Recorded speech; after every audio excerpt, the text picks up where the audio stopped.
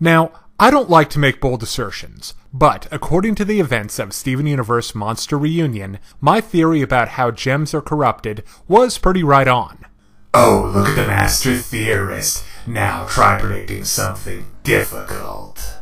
The episode starts with Steven's power to heal things coming back, 'cause the plot says so. So he uses his newly reacquired ability to help his MFF, Monster Friend Forever, Centipeetle. And it kinda works. I mean, she goes feral again, but she gives him a history lesson, and then leads him to more Centipeetles. Good, they're all together. That means they're easier to exterminate.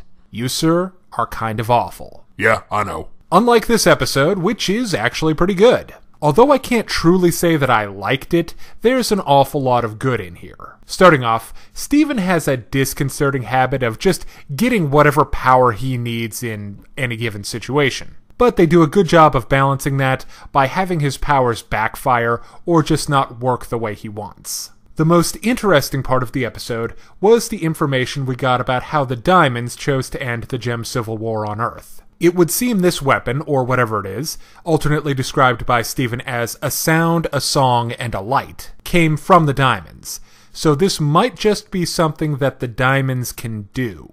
Another interesting detail is that when Centipeetle represented the Diamond Authority, she drew 3 diamonds. The top, left, and right ones specifically, leaving out the bottom one, which is pink. Now, I don't now, nor have I ever believed that rose quartz is pink diamond, but there may be a connection between pink's non-involvement and the actions of rose quartz. So for those reasons and more, I recommend Steven Universe Monster Reunion. Now, if you're interested in more reviews of anime, movies, TV shows, comic books, or video games, check out my channel on YouTube at StupidPrivate913, or find my Facebook and Deviantart pages for video updates and more. Thank you for watching.